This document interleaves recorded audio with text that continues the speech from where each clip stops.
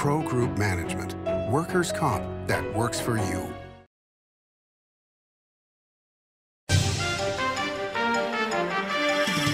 Welcome to Nevada Newsmakers. On the broadcast today, State Senator Dr. Robin Titus here for the whole show on the all-new Nevada Newsmakers. Hit the open road on a brand new Harley or win a bundle of cash during the $250,000 Harley-Davidson giveaways at Carson Valley Inn. Thousands in weekly giveaways, plus multiple grand prize winners including cash and 7 brand new Harleys. Now at the Carson Valley Inn. Welcome to the Winnemucca Big R.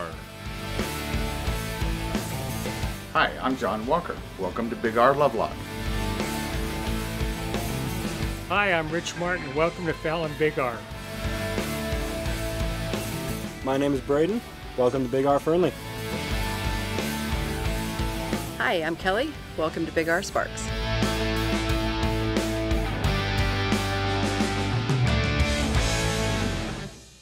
For 50 years, Nevada Heating has been keeping people comfortable in their homes. At Nevada Heating, call the do-it-right guys and get the air conditioning back on today. That's the Nevada Heating way. Why sweat for days on end when Nevada Heating can get your air conditioning fixed today? Call us today and we'll fix it today at 323-5585 or schedule us on our website at nevadaheating.com. Save money and take transit. Did you know you can ride the bus all day for less than what it would cost you for a gallon of gas? Plan your trip now by going to rtcwashoe.com. It's one of the oldest scams in Vegas. Make them think one thing and pull off another. Meet Sam Brown, or as Republicans call him, Scam Brown. Brown created a special fundraising committee he said would be used to elect Republicans. But instead, Brown pocketed money for his own campaign. In fact, fewer than 2% went to helping other candidates. Sam Brown. Can't trust him to be for you. Win Senate is responsible for the content of this ad. This is Nevada Newsmakers with host Sam Shad, a no-holds-barred political forum. Now, from the Nevada Newsmakers broadcast headquarters, here is Sam Shad. And back on Nevada Newsmakers, we're always pleased to welcome back to the program Dr. Robin Titus. She is a state senator from District 17 and the Republican leader in the last session. Pleasure to have you back. I want to ask you a medical question right off the top. Monkeypox. This has now come into the news.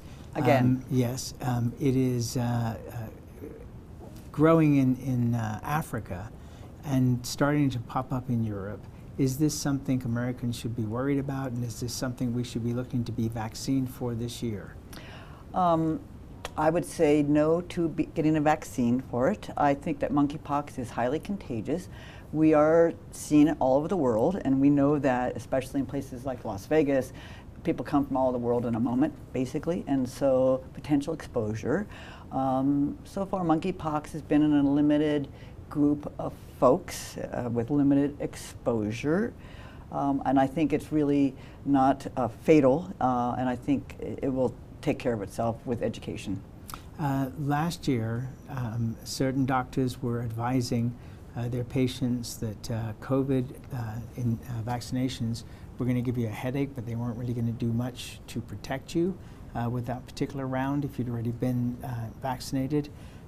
What do you think going into this season? The COVID, certainly I had my COVID vaccines when it was first out, but I haven't had the boosters because one of the things that COVID shocked us all with is how rapidly it mutates. And along that line, then by the time the vaccines come out, it's already mutated so that what you're getting vaccinated for is no longer the one that you're going to get infected with.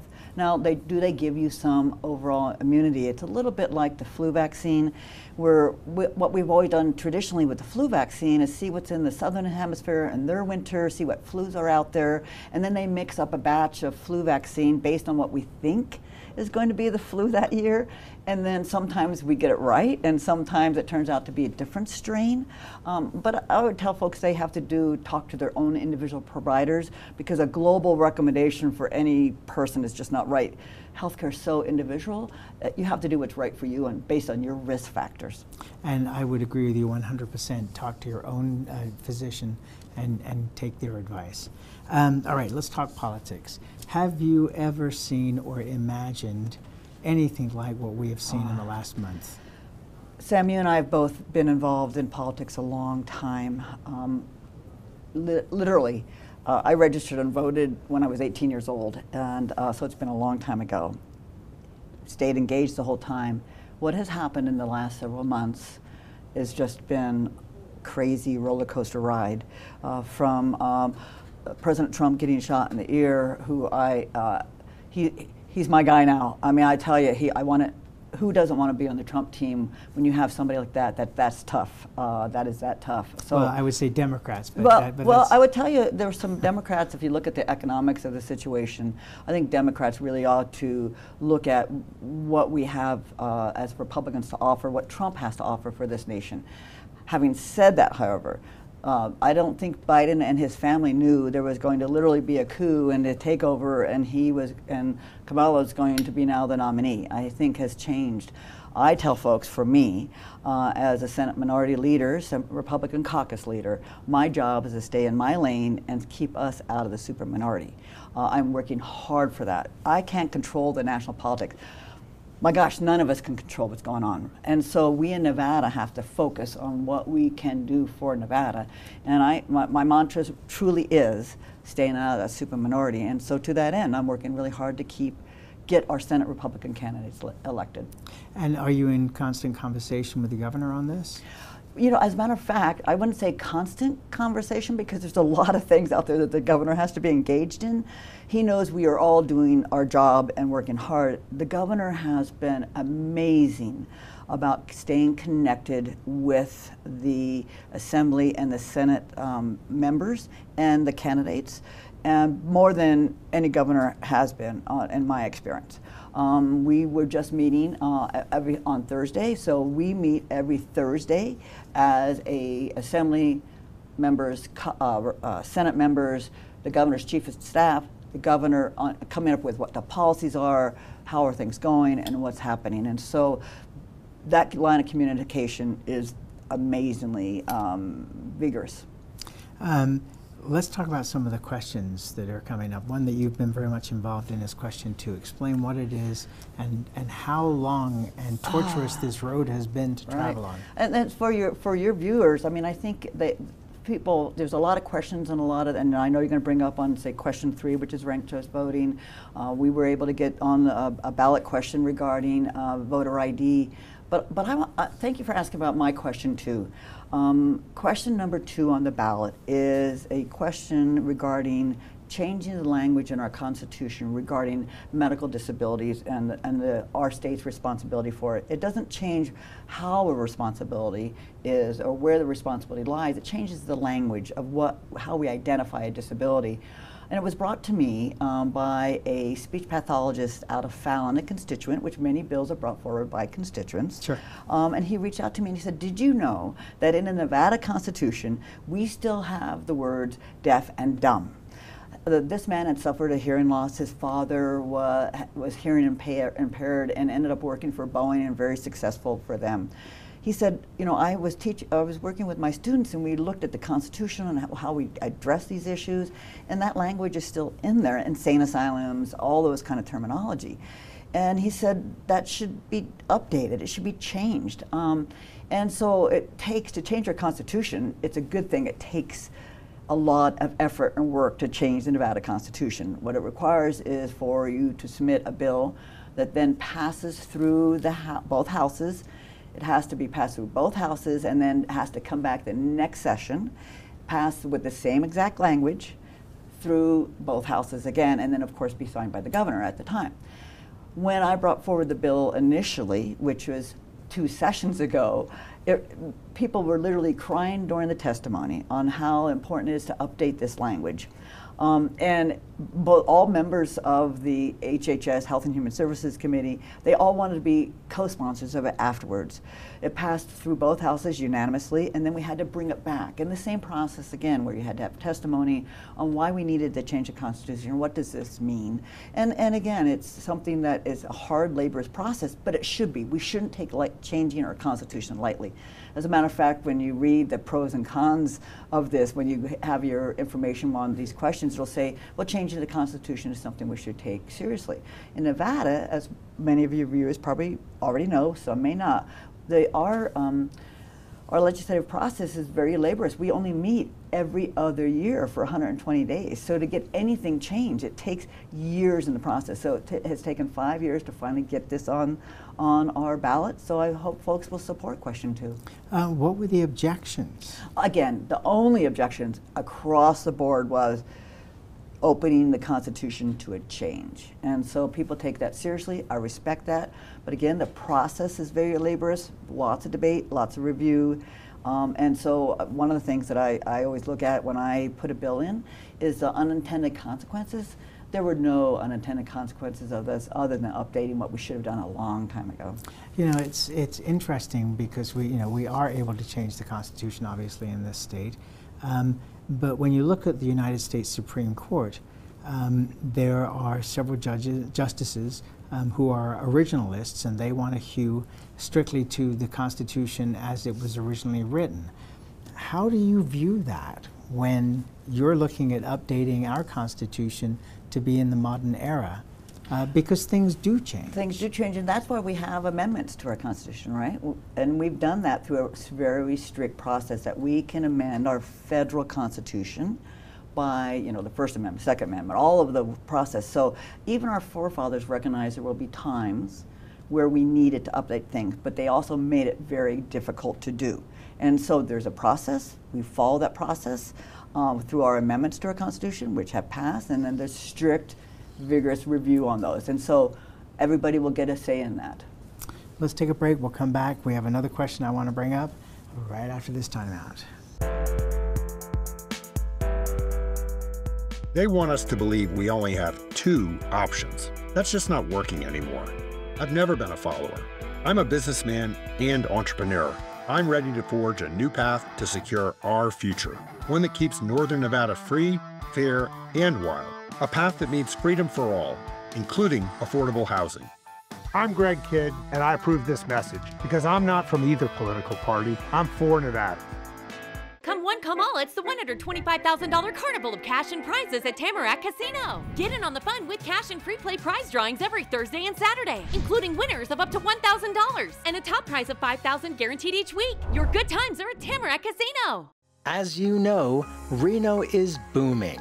Toll's development company is helping it grow with insightful design and development, building community with every project, adding beauty, adding excitement, emphasizing our shared humanity. Reno is becoming bigger. Toll's development is helping it become better, more livable, more enjoyable. To learn more, go to tollsdevelopment.com. tollsdevelopment.com. Story County is leading Nevada. Home of the Tahoe Reno Industrial Center, Google, Tesla, Panasonic, and other world-leading companies. Story County provides thousands of tech, advanced manufacturing, and logistics careers for Nevadans. We're diversifying and driving Nevada's economy and generating millions in tax revenue and billions in economic activity across northern Nevada. Story County is leading Nevada's future. This is Nevada Newsmakers. And back on Nevada Newsmakers, we continue our conversation with Dr. Robin Titus. She's a state senator from District 17. So ranked choice, question 3. Your thoughts, please, before I jump in. Well, I think ranked choice is bad for Nevada, and here's why. Because what will happen is the real choice of the person really wanting to get elected may not be the person that gets elected at all. We in Nevada have probably one of the easiest abilities for people to vote across party lines. You can go and register as a Republican the day of the election and vote. In many districts, in my district, it is a strong Republican district, more than 20% Republican. So people say, well, I don't have an option because we have closed voters in the primary. So that, in other words, you have to be a registered Republican to vote in the primary. You have to be a registered Democrat to vote in their primary. So for you to have a voice in my district, you have to go and register as a Republican if you want to have a voice in the primary. Many people do, and then you can go right back out and go back and register as a Democrat if you want to. So to say that people are restricted in their options is just not accurate. What will happen with ranked choice voting, the way that it all goes, it's more like almost a word salad where you throw a bunch of numbers out there. People will get who's your first, second, and third or fourth choice, and then as they do, and fifth, and then as they do that, the person that may have been your fifth choice, if that's everybody's fifth choice, could be on the ballot as the #1 person on the ballot, just based on those numbers. And that's truly not what I think people want. People want to make sure their voice is being heard, and I think this is going to be just the opposite.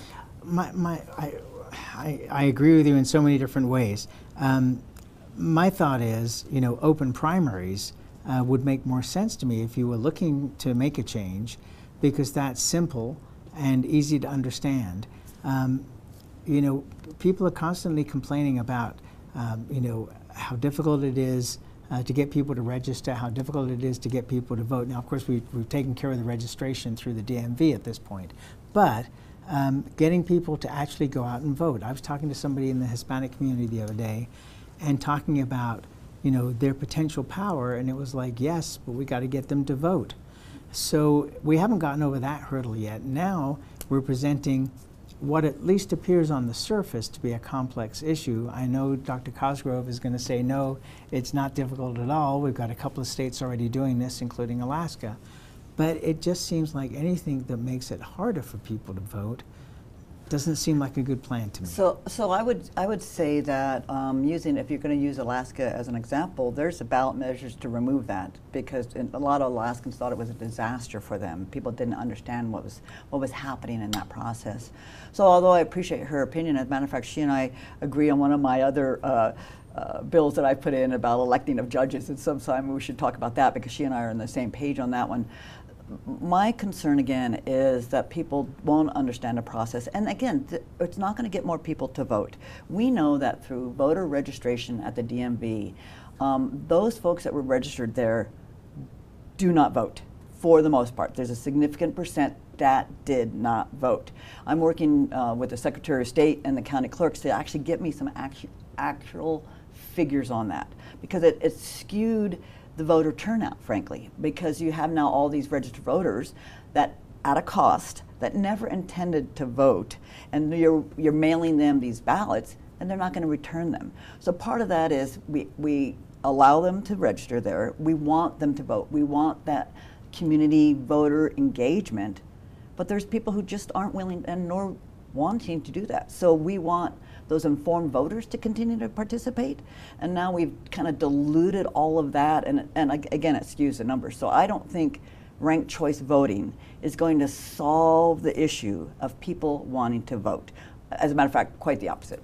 All right, so should it be that we as a state should do more of a publicity campaign to let people know, you don't need ranked choice voting, you don't even need open primaries, you can just go change your registration on that day. Now, of course, the only issue here is with mail-in balloting, you can't do that, right? Right, but you can still vote the day of registration if you don't have the mail ballot. So you can still go change your party, you can vote provisional ballot that day and have that happen. So again, Sam, I think that we all want our voters to be informed, and we want them to make educated choices. It's our job, my job as an elected official, to make sure that we reach out to the voters. We want them engaged in the process, whether it was a single issue that you're passionate about, or whether it's all the issues, or whether you just happen to like the smile of the candidate. That's okay, but go vote. And so I think it's our job to make sure, and that's where I'm focusing on, is making sure that we cannot control what's happening out there in the national politics. But in Nevada, we have a lot of control on these candidates that we're trying to get elected and get people to show up to vote for that. So I'm telling the candidates that I'm supporting, please make sure that people are there and that fill out the ballot because they're passionate about you. Get your name out there. Make sure that they're voting for you. And it can be that personal in a state like Nevada. You get to meet your candidates. You get to know who represents you. One of the things that really wasn't discussed that much at the time was that after the Biden debate with former President Trump, that the concern really behind the scenes was that there were just going to be Democrats who stayed home, that they weren't going to go out and vote for Joe Biden. Do you agree that was a bigger concern for the Democrats? Was people just not coming out and voting? Because you look at 2014 here in Nevada. Right. Frankly, I hope the Democrats stay home because we need a straw. And I hope my Republican Party candidates listening and people who register Republican, nonpartisans, and Democrats who care about the future of this state show up and vote for the Republican candidates. So I'm hoping that I think there was going to be apathy beforehand. I think the Democrat Party is working hard to bring forward their candidates. I was part of the 2014 election cycle. I know they stayed home, the Democrats did.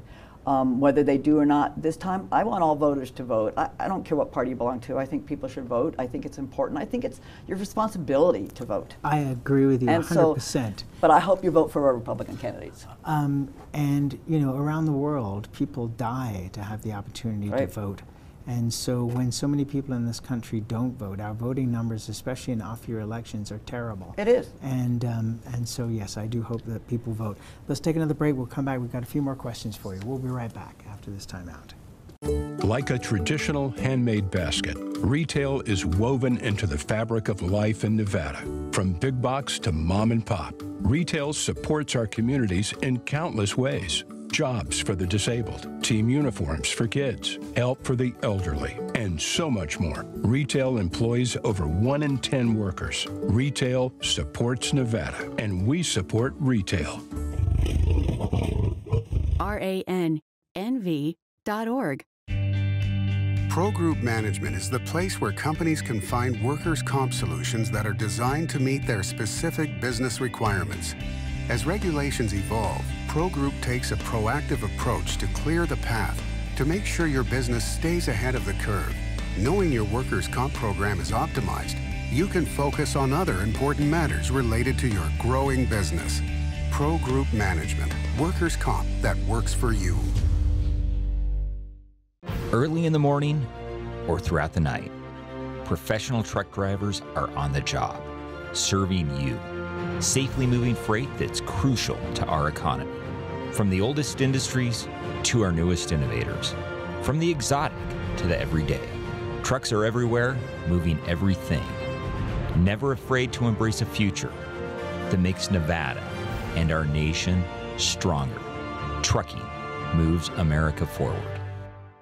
What do you count on? You count on your power every day. At NV Energy, we've always powered what's important to you, but we're not looking at the past. We're focused on the future. While our standards are high, our rates will remain low, and our commitment to renewables isn't just meeting standards, but leading the way, because you can count on more than just your power. You can count on the company who brings it to you. That's our promise. You can count on it. The Nevada Builders Alliance has been protecting the interests of the construction industry for over 50 years. Our programs save members thousands of dollars every year and allow them to provide much-needed benefits to their employees. Our industry also allows Nevada to grow. If you're thinking about a career in the construction industry, reach out. And if you haven't thought of a career in construction, what are you waiting for? We are the Nevada Builders Alliance. This is Nevada Newsmakers. And back on Nevada Newsmakers, we continue our conversation with Dr. Robin Titus. She's the state senator from District 17. We were talking in the break there about something that I know and you know, but the public doesn't really know, which is both on a federal level and a state level, more things get done than people would imagine, correct? Absolutely. I think I, of course, can speak to the state level, and some of the bills that we actually work on, that we work literally both sides work on. We're working now out of session, putting bills forward that will help all Nevadans. And so I think people don't recognize how much actually does get done. There's a lot of extreme measures, both sides never will get a hearing. We call them statement bills more than actually a bill that's going to change something. But through the interim committees and when we're not in session, I'm working on a GME, Graduate Medical Education bill, with Senator Buzina, a Democrat, and she and I worked closely to get this bill passed for access to health care. I don't care what side of the table or the aisle you're on, we all want more access to health care. So having that cooperative things are the ones that get passed. The best bills are passed when you sit down at the table and you have all parties engaged and you have a discussion about what's best for Nevada, not what's best for anyone's individual agenda. And I hope that most of us in Carson City really are trying to do things that solve Nevada issues. And I think it's staying home and working here in Nevada, we can actually get things done. So I want the viewers to know that they may be very discouraged on national politics level, they may be discouraged on what they see in the news, but the reality is that Nevadans need you to show up. It does make a difference in Carson City. Best policies are closest to the people. We'll respond to you, and we do try to get things done. And so there's hope, but it engages all your participants and all your viewers. Yes, and I think it's a really important thing that people understand that and it's funny, you flip from one channel to the other on a national basis, and you see the same issues coming up.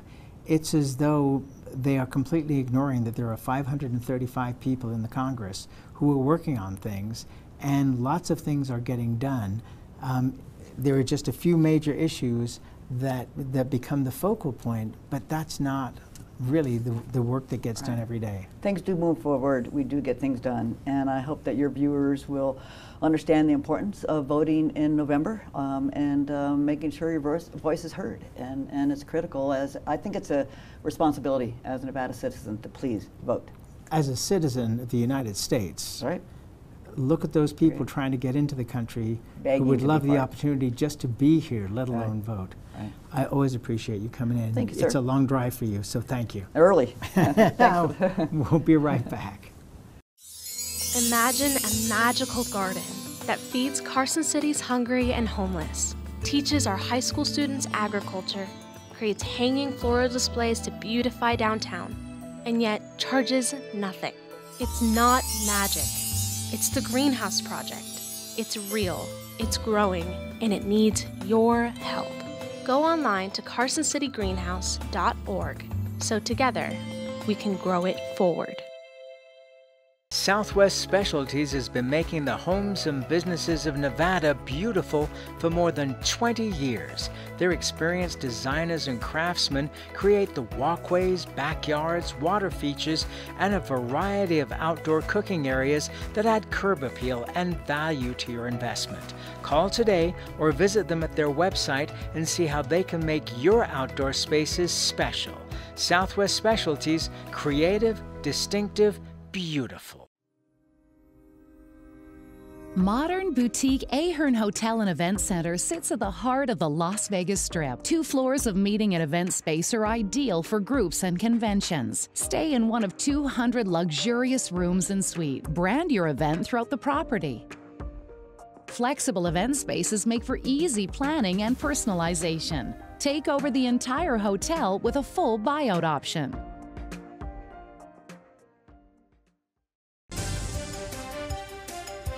As always, you can watch Nevada Newsmakers 24 hours a day on various platforms, including television, radio, our website, audio and video podcasts, YouTube. If you want to find the show, you can find it pretty darn easily.